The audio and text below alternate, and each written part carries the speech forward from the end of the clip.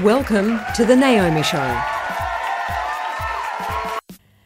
Hello there and welcome to the show. Now, we hear the term emotionally unavailable a lot these days to describe certain men who don't seem to be able to commit to a relationship. And I spoke to psychologist Steve Ash about how you can identify a man who's emotionally unavailable and, if he is, whether it's worth hanging around. Steve, what does emotionally unavailable mean? Well, it's interesting. Is it a category that a woman has said about a man, or has a man actually described himself as that, or been so obvious that you can't help but describe him as that? I guess what it all boils down to is it's likely that it's a guy who doesn't actually want to be in a relationship and possibly even doesn't want to be with you at all. It can be quite frustrating though, can't it? Because emotionally unavailable men still date and appear to want to be in relationships. We're getting all these mixed messages. Are there any ways to identify if a man is emotionally unavailable? Very much so. And I think early in the piece, talking about, in your ideal world, what's the right balance between a relationship and work, and what's worked for you in the past, where you're talking about it outside of you and that person, so that you're getting their opinion on what they would like in their life. How does this manifest itself though? Is it that the man is not terribly communicative, or he's always working, always busy, just slots the woman in occasionally? Is that what we're seeing with someone who's considered, I mean, it seems like such a term, this emotionally unavailable. I find it rather hard. I think it means not returning phone calls, right?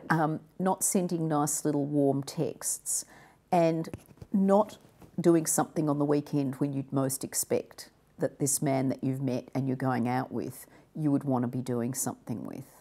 And I think really there are some very clear signs of what that means, but yet you might get the phone call to go out on a particular night and they might be very sexually attracted to you and you might have the most fantastic time, but there are a lot of reasons why men may not be emotionally unavailable, and I think it's important to look at what they might be, because it may be that he's going through a really hard time at work. He may have lost his job, he may be being bullied, there may be financial issues, he may have leftover baggage from a previous relationship that he's not quite out of, that he's got to work on, or it could be that there is something in the woman's behaviour that triggers this man to behave emotionally unavailable towards that woman.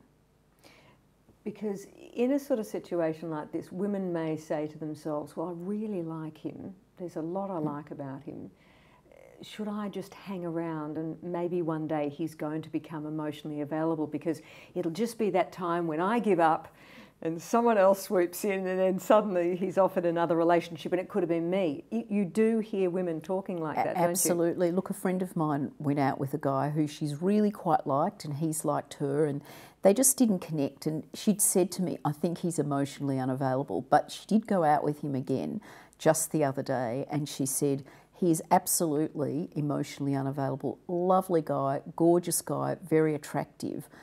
But what had happened this time was his inability to connect further than that, and his total focus on work has now made her less attracted to him, because she realises, why do you want to be involved or attracted to a guy who is not giving back the equivalent?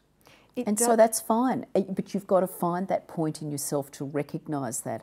Otherwise, you're just going to constantly be upset and frustrated.